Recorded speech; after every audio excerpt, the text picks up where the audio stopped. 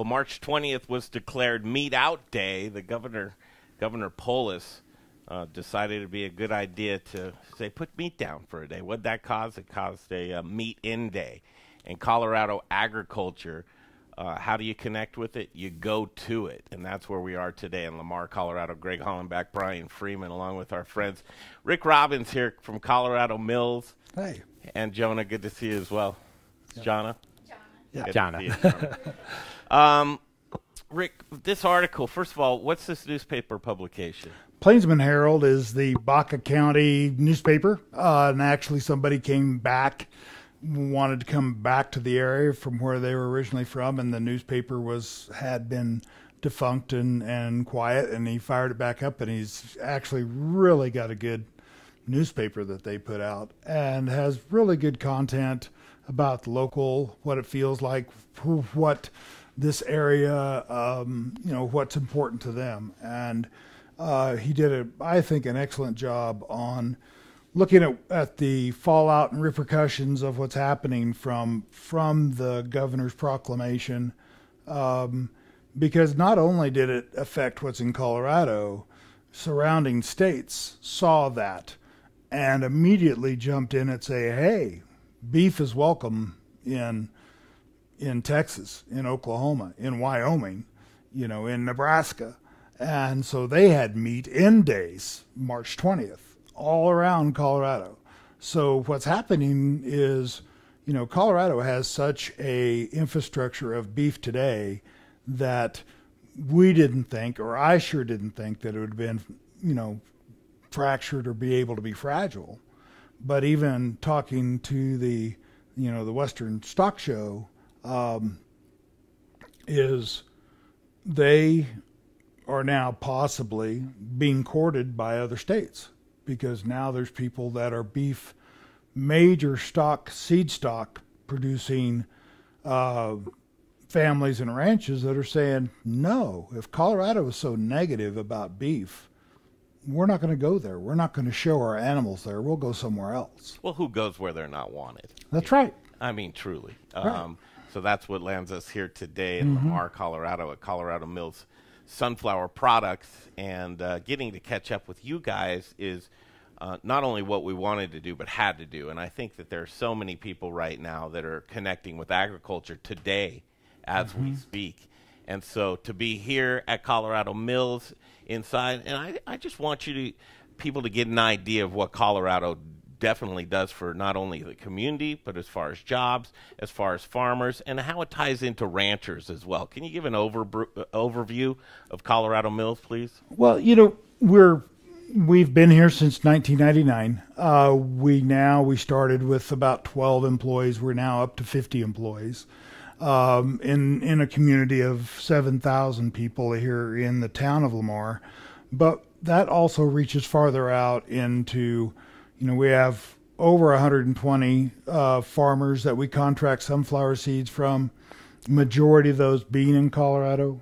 The ranchers that we list are multi-state ranchers from central New Mexico to the Wyoming border. We're approximately 600 ranches. And providing them with feed, and the way we do that is buying those seeds from the farmer, sunflower seeds, bringing them in, using pressure to extract the oil out, and then sending it to our refinery so it can be made into food grade cooking oil and other uses. But then also, for every pound of oil we produce 2 pounds of the sunflower meal that's left from the shell, the meat, that's high protein, still has some residual fat in it. Is an extremely digestible, all fiber, no starch product for livestock.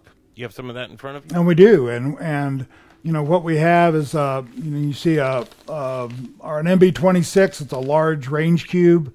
The reason it's that size, it's about 7/8 in diameter, about 2.5 inches long, so that the ranchers can take this out on the grass.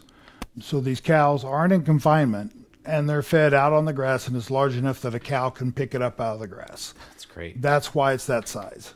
Well, and Rick, you talked about, you actually have a direct impact on over 700 Colorado families, because 600 ranches that are using your feed and over 120 ranch farms that are growing for your operations. So that's right there. But I got to believe you touch thousands of people with the products that are the offshoots. Yeah, and what we didn't even talk about was that refined sunflower oil ends up in many of the culinary restaurants in the Front Range.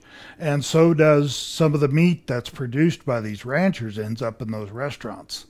And so they are proud to have Colorado product in their restaurants. And we do that by what we call bringing everyone together, connecting all those dots. We've talked about that for years on showing them. And what's nice is the culinary group on the Front Range, well, throughout Colorado, has focused on local. Make it local. You know, Brian, you know that was your mantra when you and I first met, you know, in being local. And some of the things that are happening right now have, you know, put that at risk. And we have to be very mindful of the decisions that we make, that we continue to know where our food comes from and be comfortable with the quality that it is. Well said. So here we come full circle on this March 20th, which has turned into from a meat out day to a meat in day. One of the points that you've made and just so eloquently, I'd like for you to express how you can draw attention to one thing in a positive light to encourage and promote it, but you don't need to pit another one. Talk about the point that you made about you can do agriculture and promote farming and vegetables, but you don't need to do it at the expense of meat. Well, I think what we've seen and what we really need to be careful and guarded about is for something if we're proud or we want to promote or further our ideas of let's say I am a vegan and I want to increase, you know, the amount of vegetables and things that I eat. Vegetable in day. Or other people, have a farmer's market day or a vegetable, you know, your favorite vegetable day or whatever. Don't have a meat out day. You know, if you really want somebody, you know, if somebody wants to convince me to be a vegan, then prepare me something that is so good that I don't think I want that hamburger day. I think I want this. In a positive light. In a positive light. Yeah, and which is interesting as we go through and the Modern Eater Show, that's what we do. We connect urban with suburban and rural communities to show you agriculture. And I'll tell you what, the farmers and the ranchers are so intertwined. They work together. They have to, and there's so much crossover that supporting agriculture as a whole is what needs to be done. I love being down here to see the people. We're staying at the Max Hotel tonight. Everybody's just so friendly and welcoming, but this is the salt of the earth. This is people working very, very hard in a very unthankful. I mean, agriculture, there's not enough thanks that goes around. No, in my estimation. Well, and there is that you want to grow your feed where you're raising your livestock, and that's just so important. And that's the sad thing that I think, and what I'm so happy about being part of the Modern Eater, and we are really promoting inclusiveness by saying, hey, we all should be supporting each other. Don't exclude farms and ranches from work together. We are all community and pulling our community together with this day. Which gets me to a great tagline that Colorado Mills uses. Know your farmer. Talk about know your farmer, and then I want to see this newsletter that you have and share it with other folks to sign up. We'll have Jonna talk about the newsletter as it goes along. Well, the things that you know, agriculture is so fragile. It's one of the only professions, one of the few professions, other than being a professional gambler, where you can do absolutely everything right and lose. You can make every correct decision, and no rain comes, or a hailstorm comes, or a whatever, and you can see it disappear in an instant. And they have to understand that, you know, farmers don't need additional stress than what they already have. You know, of, oh gosh, I have to go fight this bill in the State me House. Of a quote a mentor taught me: "You don't have to help me, just don't hurt me." Yeah, there you go. You don't have to help me, just don't hurt me. Yeah, and that's just the point that you're making there, is that it's hard enough as it is. We don't need to have that added layer, unnecessary layer of difficulty. We had some really good rains here this last week, but I want you to look as you head from here to Eads. Okay. How gray the pasture lands are. Yeah, barren. I mean, virtually looked like I can't imagine this is ever going to green up. It's got to be dead. And we don't know that it's dead, but this part of the country will do that. It'll look like that. But Mother Nature always seems to find a way. But right now, it just, wow. Yeah, you know. And you are the farmer's almanac around here. I mean, truly, you know what year to year has been and what they're like. And sometimes you can, even just by looking around, you've seen the land so much, you can forecast what the year ahead will be like. And I'm hoping it'll be a great year for you guys, a banner year for you guys. Well, you know, agriculture, and I don't care if it's farmer, rancher, they are the true optimists of the world, because if you weren't, you wouldn't. Well, Rick, and I don't think you all at Colorado Mills get enough credit for what sustainable agriculture that you do for the planet. Because quite honestly, we don't talk about this as much as we really should, Rick. But you guys are in an industry that the sunflowers are a no-till or low-till, which is so beneficial for our soils, as opposed to some of the more highly tilled up and where they're losing soil off, off of the face of the earth. What you guys do, and that's something, I mean, that you guys are a little bit of an unsung hero in the fact that you don't really promote that, but it's something that you're doing. Well, and it's something we're getting ready to promote more. The industry, Quinn, I give Quinn Popcorn, my mind just went blank on her name, that started Quinn Popcorn, but she's really large in regenerative ag. And so she's got some other companies that are really interested in regenerative ag. Well, we start looking at our farmers and say, okay, where are we in this? And there's 5 principles of soil improvement, and most of our farmers are already doing at least 3 or 4, and a lot of them doing 4, and some are doing all 5 already. And it's not because they've always knew regenerative ag. That's the new coin word to it. But they had to out of necessity. You know, we've helped them with, as you say, no-till, low-till, retaining as much of that moisture that comes from the sky as possible, because there is no other source for a lot of these farmers. And by doing that, we are building carbon in our soil. And that's one of the things they talk about, is carbon capture is as important or more important than somebody who's not doing something to reduce doing things to reduce their carbon footprint. Is that what the farmers do, are to increase taking the carbon out of our world and storing it in the ground.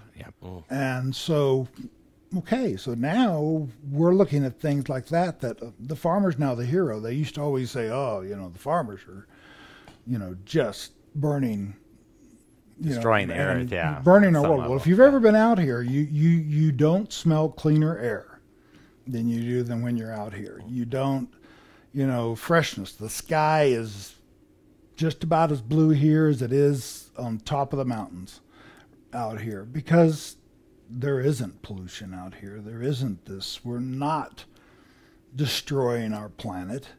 Our farmers, this is their livelihood. They have to keep this land in good shape. They have to, or they won't survive. So, those are the things that, and the ranchers are the same way. They're not overgrazing. They don't get rain, so they can't put cattle out there anymore. They have to send them off to, some of them are sending their cattle to Texas or Missouri or wherever. They're owned, and eventually they get to come back as soon as we get some water around here. So happy to bring you this conversation here today and connecting on this March 20th with agriculture. This is how we learn, and we're happy you're able to get a glimpse of these kind of conversations, because they're few and far between. I think there need to be more. The Lamar and the region has been great supporters. Anytime we make content, and we're speaking to you guys directly, thank you truly for sharing all the content that we create. It means the world to us. So just being able to do this service for all of you guys in this region is, we're very thankful for that. We're going to break away real quick. We're going to come back. Rick and Jonna are going to talk to us about this newsletter of how you can stay connected with Colorado Mills Sunflower Products and all of their great products, which is truly an array from culinary sunflower oil to feed for your ranches, to don't forget the body products. That's exactly where I was going to go. Yeah. Some of the best around in Sunnies. So we'll take a break. We'll come right back, and then look forward in segments to come. The day hasn't unfolded here for us yet, but we will be connecting more, and you'll see some of the faces of agriculture, which I think is truly important. Know your farmer. Okay, back in a flash. The Modern Eater Show continues. Hi, I'm Amber with Strohauer Farms, and I'm just here to remind you that the best potatoes are grown here in Colorado. Goodness elevated. Thanks for watching the Modern Eater Show.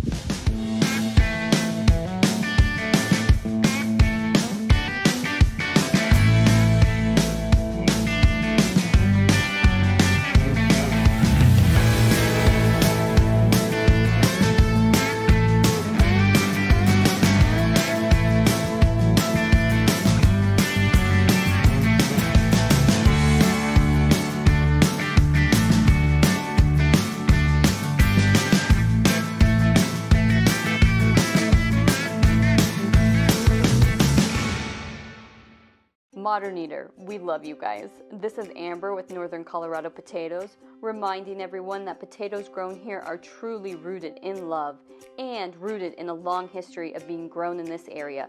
Early 1900s reports show that this was either the largest or one of the largest potato producing areas in the nation.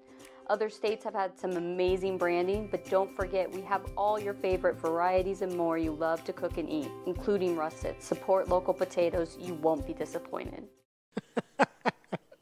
Hey, Zach Ryder here, Colorado Mills Sunflower Products out of Lamar, Colorado. Your only local source, grown from a local crop to produce a local oil for local chefs. You can find it at Shamrock Foods, What Chefs Want, Seattle Fish Company. Let me try it one more time, then we'll see. Hey, restaurants, we're glad you're reopening. From Colorado Mills Sunflower Oil, we'll see you soon. First, we partner with the best farmers in the world, and then we tell them, we will take it all. Process whole spices daily, blend custom spices to order, keep it fresh, safe, and flavorful, all so that you can get back to doing what you do best. So whether you're a restaurant, a food manufacturer, or an at-home cook, be sure to visit The Spice Guy at www.thespiceguyco.com. Hey Modern Eater fans, I'm Don Trobo with the Annex by Ardent Mills, and I just wanted to give you a heads up about some of the great things we've got going on locally in the state. We're headquartered right here, and we're working with farmers in the San Luis Valley to bring you amazing Colorado quinoa. It's just like the South American stuff, but grown locally. We've got transitional wheat flour that's grown by farmers in Colorado and surrounding states who are in the process of turning their fields into organic. So we're taking that transitional wheat and turning it into flour, and now it's available for you to cook and bake with. And last but not least, we're now cleaning grain berries in Denver. So things like spelt or wheat berries or pearl barley, those are things that we're now doing right here locally and are available to you. Can't wait to share it with you. Hi, I'm Jeff Nations from Aspen Baking Company. It's really important right now to support local. That's why I support the Modern Eater. Now, back to the show. Hey, thanks and welcome back to the Modern Eater Show on this March 20th. Here we are, Colorado Mills Sunflower Products in the office of Rick Robbins, checking out this feed on this Meet In Day. Can't wait to see what the day brings. There's going to be a lot of great people that we're going to meet, but connecting with agriculture. And the faces of agriculture is what we're doing here today. Rick Robbins, Jonna, you have a couple of newsletters that are coming out. We're going to have to hand Jonna a stick mic, Jay. Oh, you got one? Great. Fantastic. Magic. magic. Cool. Rick, take the lead. What are we going to look at here? And then introduce this young lady here. Yeah. Jonna is our social media person for Colorado Mills. She's been with us 3 years. Started just as a over-the-counter person, and this is what is her thing. Yeah. You know, it's exciting because if this was my responsibility, it would have flopped. It would have. Yeah. It'd have been worse than a flop. It would have ditched in the ocean. Yeah. Quick.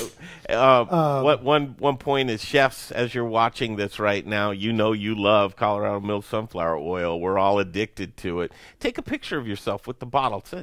Make sure Jonna has some good content. So chefs, definitely take pictures of yourself with Colorado Mills sunflower oil. Send it over to Jonna. Jonna, do you have an email? Yeah, Jonna, Jonna @comills.com. Do it. Jonna, how can they follow you on Instagram? Yeah, you can follow us on Instagram at CM Sunflowers, and on Facebook it's Colorado Mills Sunflower Products. Yes. Nice. All right. Go ahead, Rick. Okay. Well, when we decided to do a newsletter, it's going to be a quarterly newsletter, but there will probably be some earlier bulletins that come out. But it's a 3-stage newsletter, meaning the culinary group, when they sign up, they'll get the culinary newsletter that starts out with talking about the oil, but it'll also have the ranch part down in it and the farmer part down in it, and then if the ranchers, when they sign up, when they pull up their newsletter, the first thing they're going to see is all the ranch information. Oh, cool. And so it's going to be in different orders, but the information will all be there. And it's extremely important for us that everybody gets to see all the parts, because as we say, know your farmer, know your food. The other one is where it all comes together, and understanding how it comes together and why it's so important. People that use our oil, there's a lot of people in our oil that are in the vegetable world or just in the cooking world or the vegan world. And they have to understand that for them to enjoy this wonderful product, we also have to support beef production, because the other 2/3 of what we're producing is a product that goes into animal production. And also, it's starting to go into pet food production as well. It's gonna. What are we looking at here, Jonna? So this is our culinary newsletter. Right up top, we have our awesome mill there, and then we have an option you can order online. I think Colorado Mills is in a really unique position to where, we can be the leaders in regenerative agriculture on the oil side, because we are the place where we can connect ranchers and farmers to the users who are using their end product. So I think that's really unique. So we just want to make what we're doing more transparent to everyone. So ordering online, I have a lot of friends, other than coming and trying to steal it from us at Studio Kitchen. Stop doing that. You can order online now. Yeah. That's fantastic. Ship right to them? Ship right to them. What size bottles are you sending? So we can do single packs, 3 packs, a 6-pack, a 12. And now we have boxes we can ship the bibs, the 2.5 gallons, the 10 liters. And we also can ship the jibs, the 35-pound, 5 gallons. Wow. So not just for food service anymore. Your favorite restaurants, a lot of these guys. I've switched, just so you know, in my house. Oh, well, it is the only oil that I use pretty much all the time now. I finish with a little olive oil maybe on here and there. But quite honestly, your Colorado Mills oil, it's every day. It's in my eggs. I use it to fry my chicken. So give a little scroll. Do I see a recipe or something here? Yeah. What we do is we went ahead and first of all, you'll see here an article. This was done by Zach Kreider, our oil savant, and he does our oil sales to the culinary world. Then also here's a recipe of the month, and what's really cool about that, you can click and go to the full recipe. And this one is given to us by Chef Emma Nemechek. Nice. This is her recipe for this product. You're not going to find Emma, one of the top chefs in Colorado, giving you their recipe. One of their that's recipes. Fantastic. And how I didn't know this exists is, first of all, I'm nuts that I didn't know, but now I do know. How can other people know about this, and how can they get this newsletter sent directly to them? Yeah, so make sure to follow us on Facebook and Instagram, and also on our blog. It's comillsblog.com, and we're constantly updating our content on there. There's always tidbits, for everyone in this multifaceted company. We got stuff for ranchers, farmers. So cool, you guys. The recipes. We even have a section to where, so that you can get to know us better, we have a Meet Our Team section. So we did all our upper management, and we're just slowly going to work our way through our whole company. Wow, you're doing a great job. Thank you. Oh, fantastic. Do that. So if you go to Colorado Mills... comillsblog.com. comillsblog.com, and you can sign up for the newsletter there. Yep, right on the front page. Oh, that's awesome. And you have specific newsletters for specific groups of people that you want to see, right? Oh, yeah, you'll be able to sign up for whichever newsletter. We'll have those options. She's getting that as we speak, to where you can click into that. What's nice, as you get to the end of that blog, then you can look down here at some of the recent posts, oilseed pricing on the rise. What we also have here is an article for our culinary people, understanding, when they go and buy their oil here in the next few months, my gosh, what's going on? The price is going up. Why is it going up? And this article talks about not just what's happening in Colorado, but what's happening around the world in oil globally, as far as, we have a drought in South America, so we have less oil coming through. So soybean oil is going up, and that drives the price of the other oils up. But it's giving them a picture for 6 months down the road, saying, okay, I might need to do something with my volume or projected volume for my company now, instead of waiting until, this price increase shows up. Okay, Rick, you read that one. I'll read the Snickerdoodle cookies. And that's what we'll do. Okay, now we want to take a look around. You guys mind showing us around? Hey. Rick and Jonna, they're going to show us around. Yeah. We're at Colorado Mills on a beautiful day. It's March 20th in Lamar, Colorado. And we're going to go take a look around. I'm excited. Colorado Mills Sunflower Products. It's a cool place. Stick around. Hey.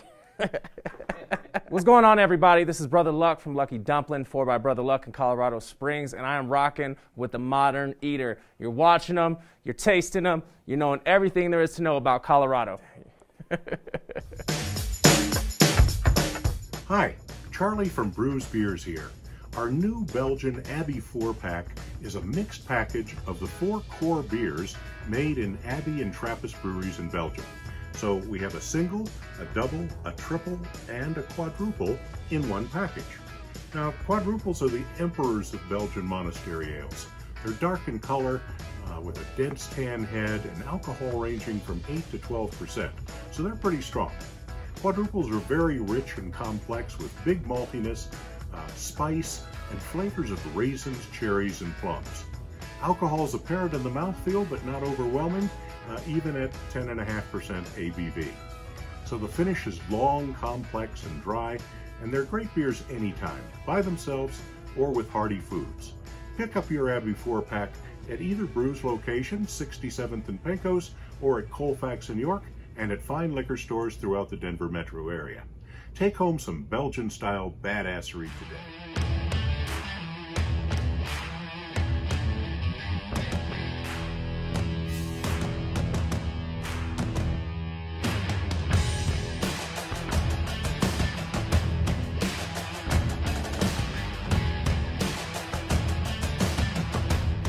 Right now, let me tell you about Jeff Rourke and A+ Beverage Solutions.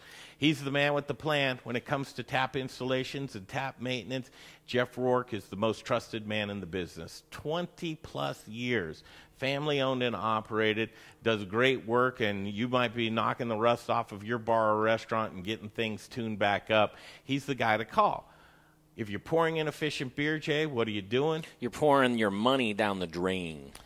money. Don't do that. Foam is money. Get a hold of Jeff Rourke, A-Plus Beverage Solutions. Tell him what you need done. He'd be happy to come out and just take a look for you. Here's the phone number to give him a call, 720-272-3809. One more time, 720-272-3809. It's Jeff Rourke and A-Plus Beverage Solutions. Okay. Hey, welcome back, Colorado Mills Sunflower Products. This is one of the great items that we love. It's the oil right here, and Rick and John are going to show us around. Who can speak about this lovely line, Sunnies, real quick? I would love to. So Sunnies Naturals was started in 2018. We started with an insect spray, and from there, Rick was like, well, what's next?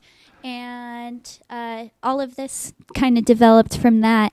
We have cream and oil-based body moisturizers, really great facial and eye serums, some all-natural options as well. Our after-shower salve and lip balm are all natural. We like to put together cute boxes too. Tell me what this is. Is this a new product?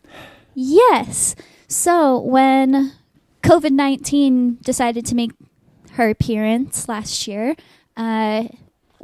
we couldn't find any kind of cleaner. You know, there wasn't any Clorox wipes on the shelves, no bleach or anything. So the Sunnies ladies, Marilyn and Jody, they came up with a hand rub formula and a hard surface spray. The alcohol inclusion meets CDC and FDA guidelines. And then we add in the hard surface spray, there's, I think, thieves and clove. But what's really unique about the liquid hand rub formula is that it also has aloe gel and sunflower oil. So it's keeping your hands nice and soft while still keeping them clean. That's cool. The whole line is fantastic, and I've loved seeing it grow throughout the years, and people can find more information on this online, too. Where do they go? Yeah, you can follow us on Facebook, Sunnies Naturals, same as Instagram as well. Because it is. Most of the... Here, pour some in mine. For your hands? Most, yeah. That's just like your... there. It's your hands. Nice. I like that. It doesn't dry your hands out. Got a good feel to it? Yeah, that feels really... Not sticky at all. Yeah, there we go. Okay, we're getting set. We're ready to go. We're going to do a walk around. Thanks for showing us this. Truly, you guys, look at these products right here. And one thing that's really noted or notable is one business spawning another business. And here's a great brand that you guys have done so well with. Continued success on that. Well, as she said, you know, we always talk about it, and she said it, what's next? And I think our employees have gotten into that mode of innovation. There's innovation, and there's nothing we can't do. We just have to figure it. If somebody can do it, we can do it. This smells great. That's awesome. Yeah. Some of these skincare products, I've seen the befores and afters of how much the healing properties and benefits have done for so many people. And if I took that book back there, I could probably show you some success stories right there. Yep. But that's for you to find out more information about that if that's something you need. Let's take a look around. Okay. Okay, great. Here we are, Rick and Jonna. Now, this is where it gets cool. Now, how many years have you said Colorado Mills has been around? Started in 1999. Now, these buildings, this looks 1999 is how long this structure's been around, or what was this property? No, before? this structure was originally a grain loadout facility built in the 40s, the concrete part of it. Yeah. This main square part building here was a warehouse. Everything metal above this concrete you see right here is what Colorado Mills put in 1999, mainly starting out as feed manufacturing. And now, if you're in Lamar, Colorado, this is a landmark. You can see this baby from everywhere. You know, for some reason, everybody can except for truckers. They cannot find us for the life of you, huh? But yeah, we have a little hard time walking them in. Now, the first thing that you get right when you walk in the building is the smell of the press, right? Yeah. It's the seeds. Kind of the shell of the seed is what I'm smelling. Yeah. What it does is it heats it up enough. It's not overheating anything. Most of the seed meal won't get over 200 degrees. Take a look. Well, and Rick, we're walking by some other products. You mix these with it for the feed. Is that how that works? This is the vitamin trace mineral parts of our feed, so we formulate all of our feeds here. Hey guys, Alex Armitage over at Sam's No. 3 Glendale. You want a Bloody Mary? You want a cheeseburger? You want a breakfast burrito? Greek salad? Bacon gyro meat? Chicken souvlaki? Barbecue ranch salad? We got you covered. Come down and see us. One more time. Try it again. Hey guys, Alex Armitage over here at Sam's No. 3 Glendale. Now get your ass to themoderneater.com. Thank you so much. Modern Eater, we love you guys. This is Amber with Northern Colorado Potatoes, reminding everyone that potatoes grown here are truly rooted in love and rooted in a long history of being grown in this area. Early 1900s reports show that this was either the largest or one of the largest potato producing areas in the nation. Other states have had some amazing branding, but don't forget we have all your favorite varieties and more you love to cook and eat, including russet. Support local potatoes, you won't be disappointed.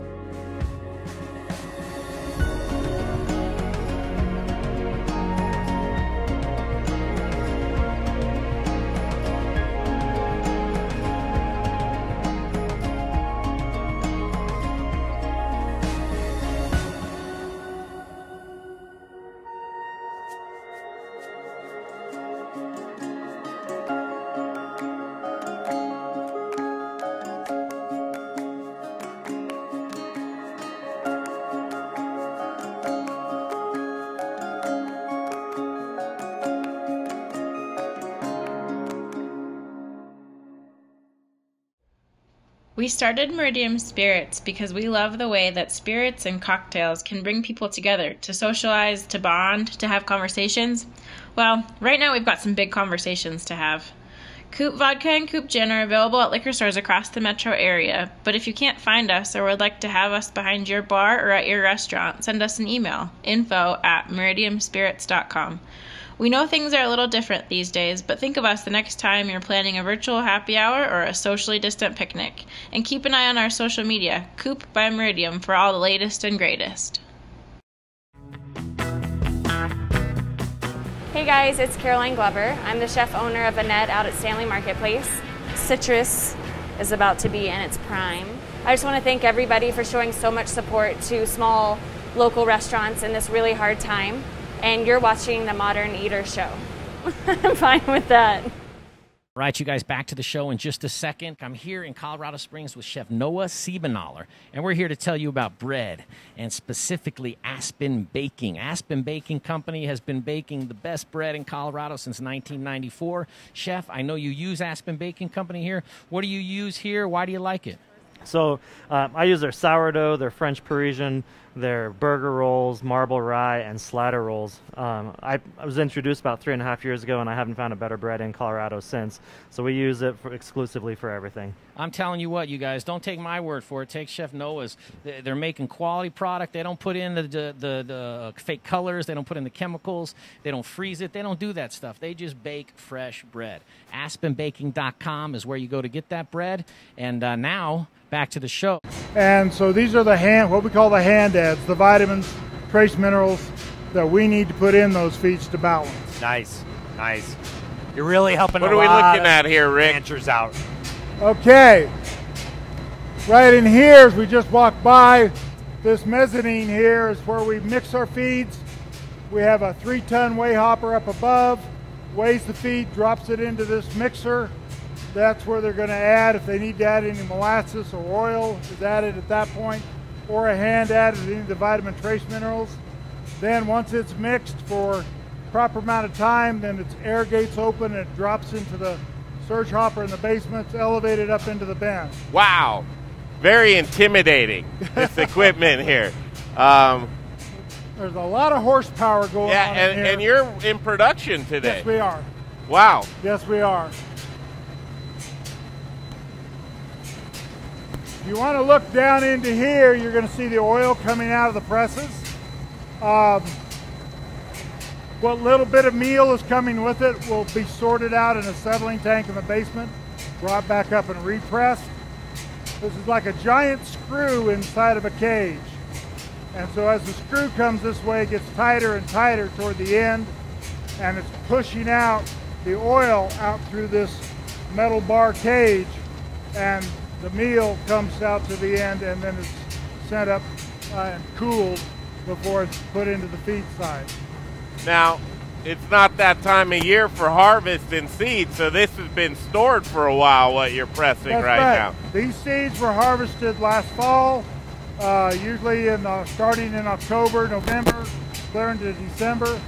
So and then now the seeds that were coming in are the ones that are stored on the farm at the farmer's. Do you ever run out? We get pretty close. About what time of year? September. September's the matching point. Before harvest? Before harvest. Sometimes we've actually, the new crop seed that came in, we had about 3 or 4 more days. We finished old crop and we started new crop. So, let's go look at where you can see some of this raw product in these. Okay.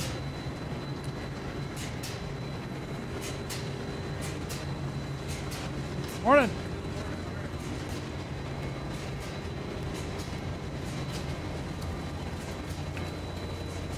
These are the dyes that make our feeds that you saw in the office. This is that 7/8 dye we talked about. They have the small dye on today.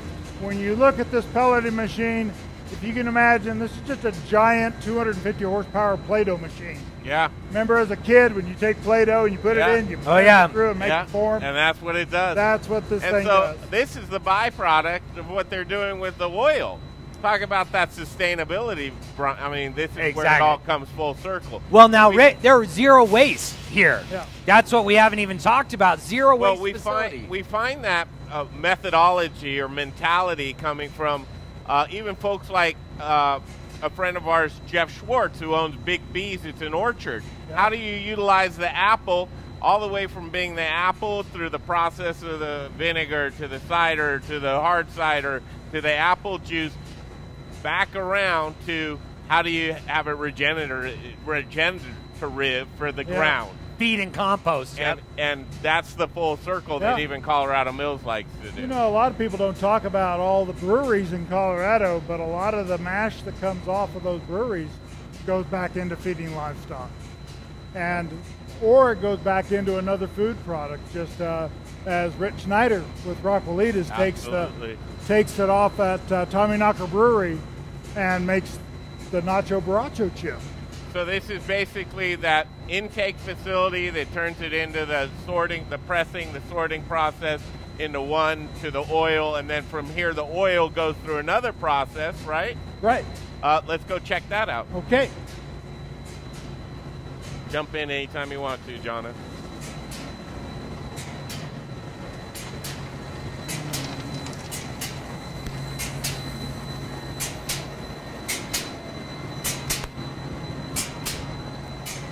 Now, this is an interesting machine. Is it really hot in there?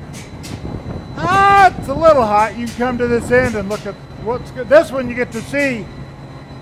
The other one, it gets too hard. But this one, you literally get to see what it's putting out. This is our expander preps those seeds, and this is what's called the first pressing. And you can actually see the lines that what we call the cage bar, and that oil was coming out through those lines. And so this product that started out 40% fat is now probably 18. So we've got a little over half of the oil out. And we're producing, we're going through approximately 4 to 5 tons of sunflower seeds an hour.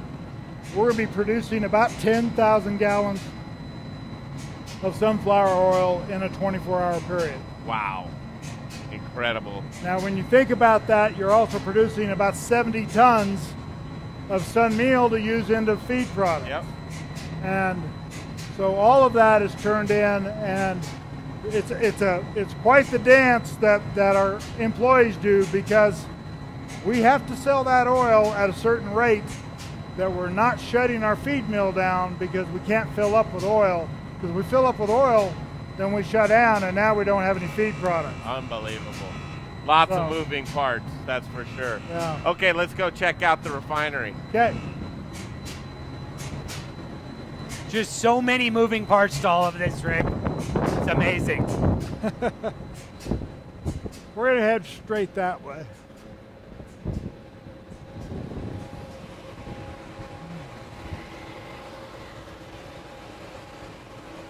So, if one of those machines breaks down, you can't just call your local Ace Hardware, can you? No, well, sometimes. Our main presses come from Germany. And but they do have parts in Topeka, Kansas. So a lot of those parts we can get here within 24 hours. We do run inventory of all our possibilities. What's this, Rick? This is where it gets dropped off, huh? Well, this is where the feed, yeah. Actually, what he's getting loaded right now is sun meal that's getting produced over the weekend that they're not using, and he's going to take this over to our South Flat and put it in storage for us. Gotcha. And then we'll bring it back later on.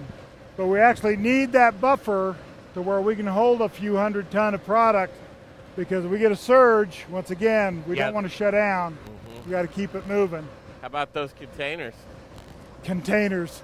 I've never heard anybody call them a container. No? Yeah, no. Our storage bins for our sunflowers, we put those up 3 years ago. Each one of those bins can hold 4 million pounds of sunflowers, or approximately 158,000 bushels. So when you're looking at trucks, it's going to probably, each one's going to hold about 100 to 125 semis of sunflower seeds. Nice. And at full production, we will use the contents of one of those bins in about 4 weeks. Wow. That is amazing. That is amazing. Now, Rick, just to let everyone know, you have a conveyor belt, don't you, from where we just were standing to this facility, or no? No, we are about to put in some piping to where we can pump our oil over here and also pump our refined oil back to the tracks. Okay. When we put this facility in, that was one of the other issues we had to get around on our inspection. Was their philosophy was, if we connect these two with a pipe, then that also turns into a food facility. Oh, okay. So you've had to work through some stuff. We had to work through some stuff saying, okay, so now we have to truck it. But now, as long as we have these piping hoses through we call it a gutter, that we can disconnect and all that kind of thing, then we're fine. So it goes back to, that's truly a closed production facility over there. Right. But it's not looked at that way. It wasn't in the beginning, and you guys have had to work with your inspectors to get things changed over. That's great. What are we walking into right now? This building was put up in late 2008, early 2009. The equipment landed in here in July 2009 from Germany. This is our refinery. This is a 3-stage filtering process where we take the crude oil from over there at the crushing facility, bring it over here, put it through those stages, and when it comes out the end, it's the product that you find in your bottle or in your tote or in your semi-tanker or in your rail car. If you're Rich Snyder, you get a rail car. Rich Snyder will be one of those guys someday. That's right. Come on Give in. us an idea of some of the end users. Who uses the product? I mean, who would get a rail car? Is that just sending it out to somebody else? You know, it's interesting.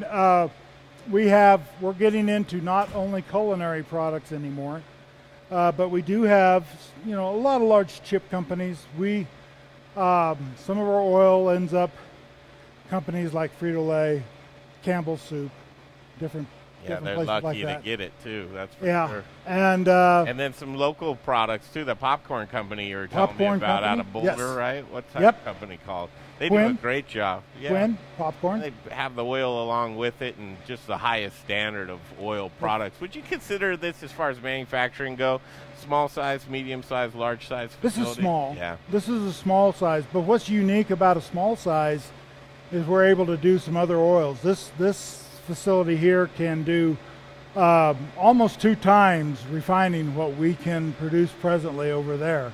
And so we do some toll refining for non-GMO corn oil that comes out of Iowa. We just did one for a almond oil through our facility. Now we have to be careful when we do that. We have to make sure, because allergens, 'Cause you you know, nut. in most Almonds foods. and nuts, But yeah. one thing about allergens is an allergen cannot live in a product that doesn't have any proteins. Okay, so fat doesn't have any proteins. And our last step in our process takes it through an over 400 degree deodorization process under vacuum, which is what they call a kill step for anything that would be in there to bother anybody. And then we do a flush out, do a clean out.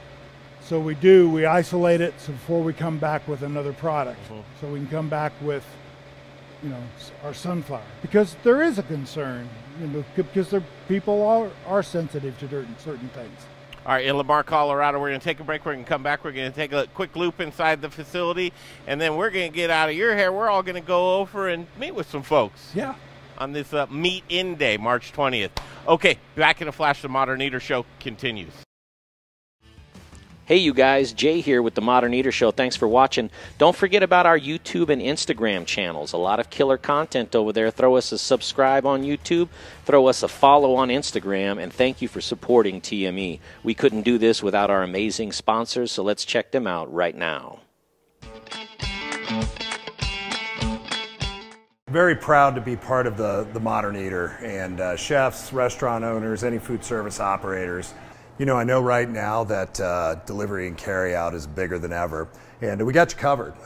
Cambro has a full line of delivery and carry out items. More economical options are expanded polypropylene or EPP, nice insulated container. The ProCard Ultra is really versatile. It's a great unit because you can actually store cold products down here, hot products up here. It's all 120. There's no refrigeration worries. It's all thermodynamics. Just let us know what your food service challenges are, what it is we can do to help you out, and there isn't anything that we can't do for you. So hope to see you over here at our facility in Park Hill soon, and stay safe out there.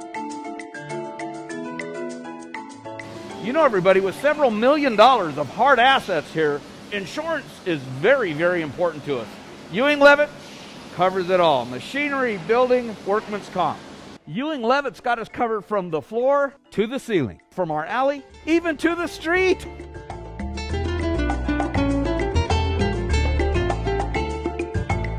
This divider, this press, my cooling conveyor, my oven. Ow, ow. Ewing Leavitt covers our counter stacker and our employees too.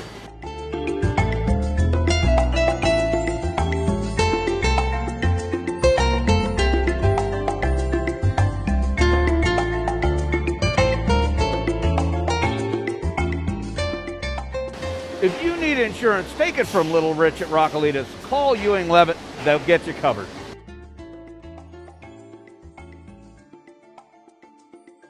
Making education cool again, Jay.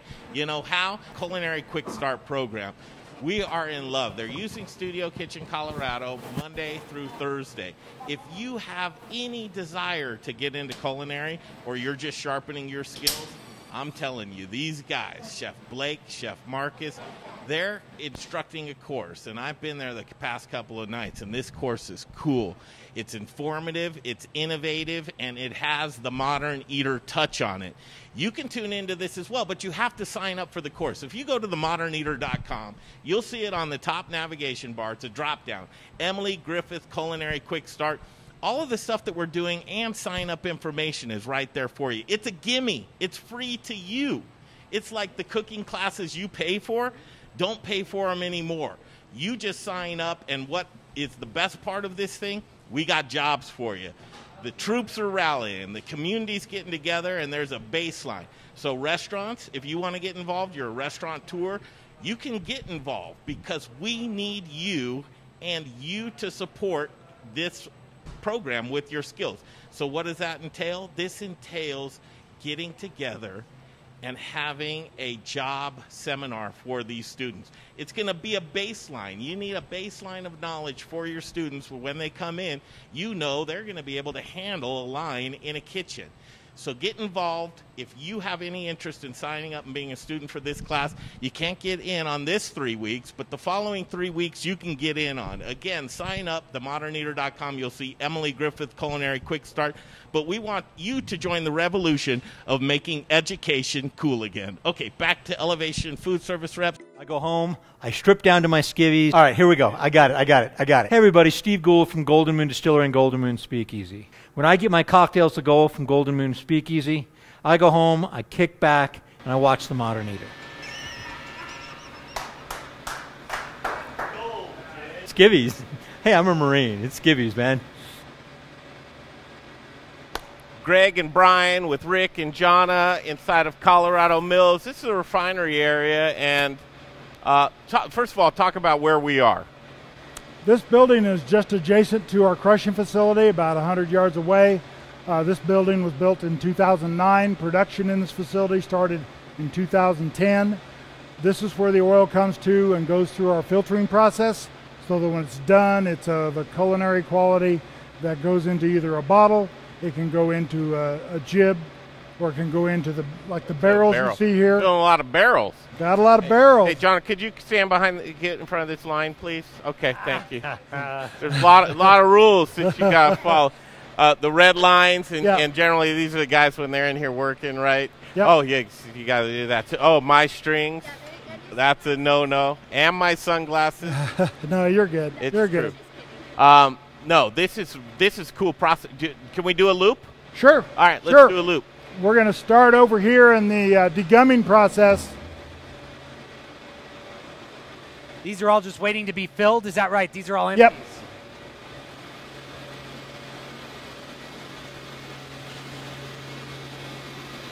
As you look here, what we have is a centrifuge where the oil has been brought in through the lab. It's been decided how many FFA or impurities it has in it, and it's going to be spinning those off here. If you don't see anything come out of that glass, it'll probably come out in a big clump here in a little bit. It's more like a peanut butter consistency. But this is something that is on schedule for replacement here this next year. We're going to put a new higher volume. There's some just went through the light centrifuge, and even though this one's still running, if I order a new centrifuge today, it's 26 weeks before it gets here. Woo! Half a year. Half a year. You can't. Yeah, that's what I said. Why don't you just say half a year? Look at all of and we'll see in a minute here, but we'll go into a lab. There's a lot of science that's involved to what's going on here, and we'll show the lab in just a minute. But all coming back around, when you see all of this, this is for consistency. This is for excellence. This is what are you looking for your end product to do, and that ties into all these machines, right? What's the end product? And yeah, how good and what level of quality is that end product? This is taking the first gums off, which is the phosphatides, some of the impurities, the FFAs. They're going into a tote where that will go into a tank, and when we get enough of that, we sell that, a semi-load of that product. They acidulate it, take the moisture out, and that goes back into livestock feeds. The next process is right behind us is the bleaching. Does all the oil go through this, or just the sampling? No, all of it goes through this. Oh, wow! Do you measure it in gallons per minute? How do you measure it? No, we're pounds per hour. Pounds per hour. Yeah, we're usually running about 5,000 pounds an hour, which is a little less than 7,600 would be 1,000 gallons. Yep. So you're about 750 gallons an hour. An hour. Okay. Run through that. This is what we call bleaching, and first of all, it sounds scary, bleaching, but actually what we're using is we're using a natural earth clay. Comes in, and it's usually acid activated with citric acid, phosphoric acid, but it's really white. And when it comes in, we put it in the oil, and when it comes out, you can see it's pulled some impurities out of that oil. Some of the natural metals, copper, zinc, magnesium that's in plants, it's pulled that out of the oil. It's almost like a RO system for water, where you take all the minerals out. What we're doing to the oil here, we're taking it out, and so we're getting that to be, and this will actually go back out and can be used as a fertilizer, can also be used in a feed ration. So this is also not thrown That's away. what this machine does. I'm Yeah. bleaching. Really interesting. Called bleaching. Well, I wanted to smell it, but I used your great hand sanitizer. All Yeah. I can smell is that great hand sanitizer. As we run around the back here, Yeah, let's do that. we Take can a look. show a couple of spots.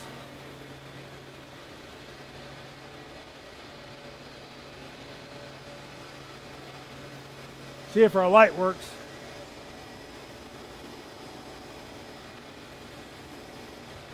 Do you have a flashlight? Yes, hold on. All right, so I believe what he's going to do is turn the light on in there, and we'll be able to see as the bleaching process takes place, maybe how it looks is what I'm guessing. I never understood the value of a camouflaged flashlight. I can't find them when they're yellow. Okay. Now you see that cloudiness there. That is the oil where the clay has been introduced. So it's going into 2 vacuum chambers in here, agitating under about 200 degrees. And what it does is that clay particles open up and the remaining phosphatides and metals and stuff are taken off. Well, it's headed to this round container that has panels in it that's now it's filtering off that clay after it's done that. And then this is what the oil looks like after it comes off. Wow. Wow. What's the hottest temperature, Rick, that it will get throughout your process? Okay. Through this process, most of it's about 200 degrees through the degumming and the bleaching process. And that's this tank right And here. then it gets to this tank. Woo! This tank is almost under total vacuum. We raise that temperature up to over 400 degrees, and then we introduce sparge steam. And sparge steam is low pressure steam, which is only 330 degrees. Well, when you introduce temperature of steam that's lower than the temperature of the oil, super expands, vaporizes the remaining free fatty acids, and since it's under vacuum, those are pulled off, and those are stored in that tote right behind you there. Wow. And that is a product we use in some of our feed products. Unbelievable. What's really cool about that, and chefs, if you're listening, what you just said, this is you can run this oil at high temperature right absolutely. here. It's great for cooking. Mm-hmm. You're not going to get that burn rate like on an olive oil or something else. Have you ever almost died in your... Yeah. Well, and talk about absorption rate. That's one thing that we forgot to mention. Your guys' oil, if you're a chef, 20% less absorption into the foods. Right, absolutely. I got to put this light back. So that tanker right there, muy hot, muy caliente. Isn't it interesting, Greg? It's almost like a distillation Yeah. of the oil in a Which sense. is fantastic. Really? And that's why I want to ask, and we'll walk over here where it's a little less noisy. We can actually step in the control room if you'd like to. Let's do that. So we're heading into the control room right here, and the automation, and the automation has really come within the last decade or two, Rick, right? Yes. Yeah. Yeah. So one of the things, as again, taking a look through Colorado Mills sunflower product, right here in the automation portion of it, one of the things, and throughout the years... Hey. Let me introduce. This is Chris Hart, one of the operators. Good to see you, Chris. Throughout the years, this is truly a recipe, right? How do you figure out the beginning of just the recipe that you knew you wanted as that product to be? Before automation, the product has had to evolve throughout the years. Well, what we originally started is because we didn't know, because we hadn't ever been in the refined oil business before. So we go to a lot of oil customers. We find out what their final specifications are. Then when we talk to the engineers, this is, as I said, came from Germany. They look at it and say, okay, these are the things that need to do. This layout right here was done by OMI back in 2008, 2009 when they were doing this. This is the only one in the world. They've done, there's individual units of this, but this is the only place where all three of them are in one place. Yeah. Which is the good and bad news. You have yeah. the one, but the bad news is sometimes you don't want to be the first part. Let's get that part. Okay, 26 weeks. And we, yeah. September. And so everything that we have in this plant we look at, and we talked a little bit about it earlier, we find out how long does it take to get. If it takes longer than 72 hours to get, we have a spare on the shelf. Yeah, boy, that's a smart thing to do. And well, let's get into this gentleman's job, and then we'll take a look at the science factor of this. But truly, consistency is what automation, technology, and science has to do with. Let's bring it into that delicious oil you know so well. Well, what's cool about this is it is all done by computer. They can make their adjustments to the oil. If we go to neutralization, the degumming part, they can decide how much either citric acid or phosphoric acid or caustic they're going to add to this to neutralize this oil so they can spin off the phosphatides. So green mean good, red mean bad? Somewhat. What's yellow mean? Be careful. Be careful? Yeah. Gotcha. What? So, what's something where it's like red alert at the factory? Well, we got to address okay, this. Here we have a high alarm, 1201. Okay, so that tank that oil's coming in is going red right now. They know the level that it's doing okay, so they've either got to clean it or adjust it or whatever. But it'll come up here and it'll go on their listing of alarms. But what'll happen is, like right now, you have alarm, but you don't have a buzzer anywhere. They can be out anywhere on the floor. They don't have to be here when that happens, and the buzzer will go off. They can come in and check it. It's usually got a level to where they say, hey, you need to check on this, or, oops, sorry, I stopped.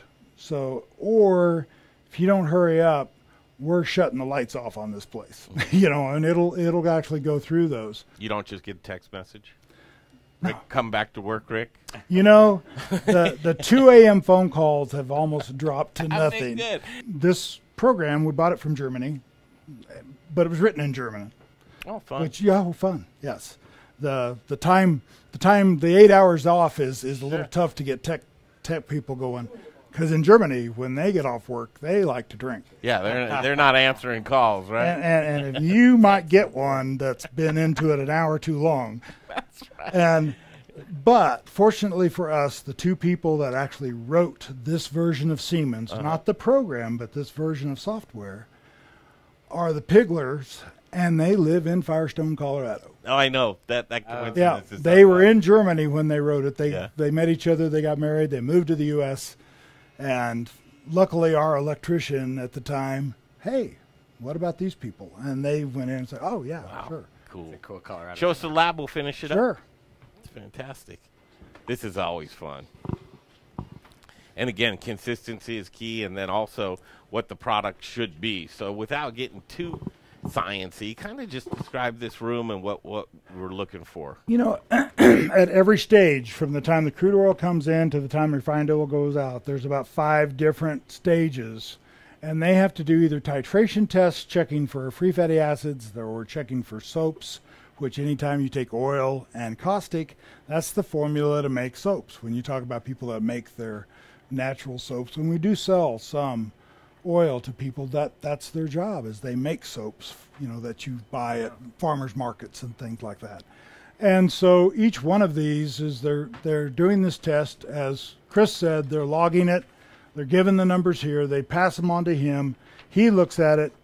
Most of the time, they're doing this like every 2 hours. And that gives them an idea of where we are. If we're in the parameter at this stage, because each stage has to be in a parameter so that when you get to the end, you're where you're supposed to It's a be. range. It's almost like getting your blood work done. Yeah. The doctors check in your ranges and Yeah. you get your blood work done. You try and get it back into the ranges you want to be. So you clearly have a standard that you follow. Right. This lab actually checks those standards and then hands it off to where the automation is, and there you go from there. Sometimes they're doing a test, every 2 hours, and sometimes they're doing a test every 5 minutes because they've got to get it in that range. The machine beside Jonna here is a near infrared machine, which is a really cool machine. And what we can do with that is we can take the oil, they put it in a little ampule right here, and they'll push the button. They'll do a free fatty acid profile scan on it.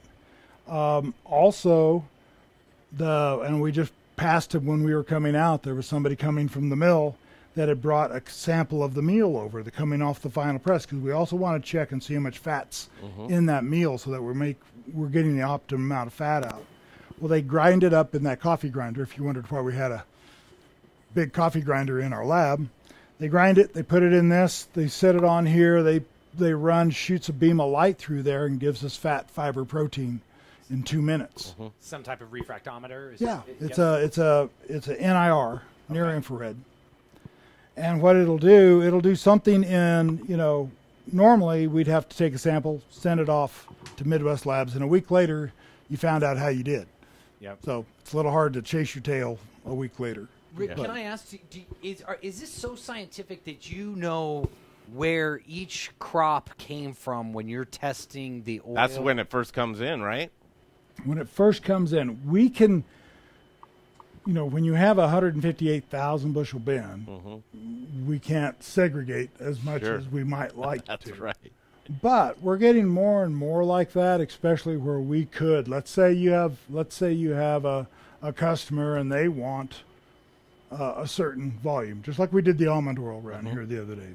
The oil came in and we ran it. Well, we could do the same thing. Let's say there's 10 semi-loads of seeds that we bring in, we put in a bin. We do this for a couple of customers. We run those seeds separately over there. We clean our system out. We run our seeds. We take that oil. We bring it over here. Individually runs through there, and when it's done, it's their oil. And we know what our yield was over there. We know what our refining losses were here. And it really helps when we can do those packages like that, because then we can understand, if we've got an issue or something. Because when we're just running, kind of hard to see what your shrinkage when you're dealing with 3 or 4 million pounds. Well, and I'm deeper curious is, would you ever be able to tell a farm that they have an issue with their soil, or because your test, like would it ever be that your test would be so far out of spec and you'd track that back to the crop, or would that not be we the can case? do that. We can do that because we take a sample from each truck. We send it in to Kansas Grain Inspection, and they grade it.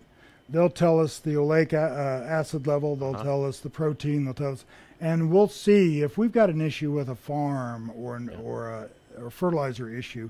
It's going to show up there. Interesting. Okay, that's neat. It's exciting to hear that our technology has grown to that level where you're being able to really tell the farmer, hey, you've got a problem, and really protect consumers Well, and you've in the worked way so that you closely do. with your farmers for so long. Well, and that's where we see, and our customers see, one of the big advantages is we know we can take them to the field and talk to the farmer that raised the seed that produced their oil, or raised the seed that produced their feed. Completely. And there's hardly any other company that can do that on the scale that we do it. It's so cool. Exciting. Jonna, come over here. Let's finish this all up together. This is the Faces of Agriculture. This is Lamar, Colorado, and this is Colorado Mills Sunflower Products. And I thoroughly enjoy learning. I thoroughly enjoy taking the tours. This is an inside look of how it all happens, right? And That's you do right. such a good job of capturing this stuff and putting it on social media and stuff for you to learn. The information that's out there, give a couple websites again, and give them a like on social media. What's the website?